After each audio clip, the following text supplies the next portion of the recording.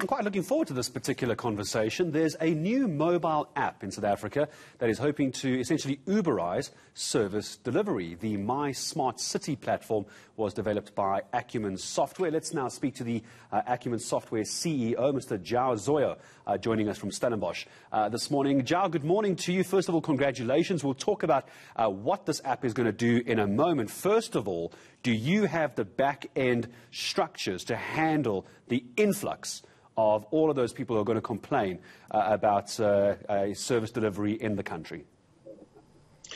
Yeah, good morning, Gareth, and thank you for having me this morning. We believe we do. We've got a very strong, robust back-end solution that's been tried and tested over the last 12 years.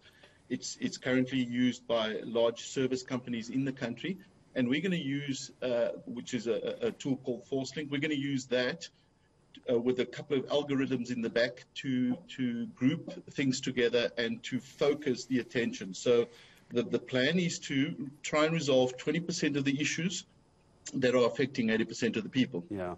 And when we talk about where this is going to be rolling out, I'm hoping you're going to say Johannesburg. Where's this going to roll out, Joao? And how are people going to be able to update their complaints about service delivery on the app? What does it look like? Okay, so the initial phase is to roll out in Johannesburg and Cape Town, and we launched approximately a week ago, and that's available already, and you can download the app on our website, or you can go directly to the Android or the iOS store.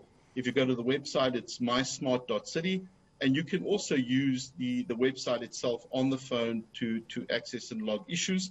It's a very user-friendly, easy platform.